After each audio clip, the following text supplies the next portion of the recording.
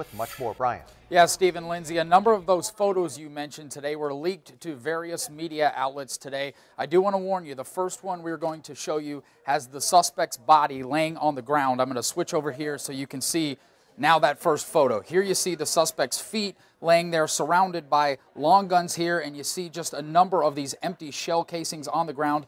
Check up here in the corner as well. That is a hammer. You might remember law enforcement saying yesterday that a hammer-like device was used to blow out those windows you showed right as we came on the air. Here, this second photo shows more of these rifles laying around the hotel suite. This one in particular laying here as two couches look to be shoved together. This third photo, I want you to notice right here, you see that looks like a stack of magazines. Those would hold a lot of rounds of ammunition. If those were all full of ammo, that would be hundreds to thousands of rounds that the shooter would have had at his disposal. Take a closer look here. These are two close-ups of two of the weapons. Some of the modifications you've heard talked about made to these weapons. This right here, that's a holographic sight. Those typically used for rapid firing as opposed to precision firing. Then the last thing here, check out this right here. This has been examined heavily today. Law enforcement saying at least one of the rifles was outfitted with a bump stock. That's a device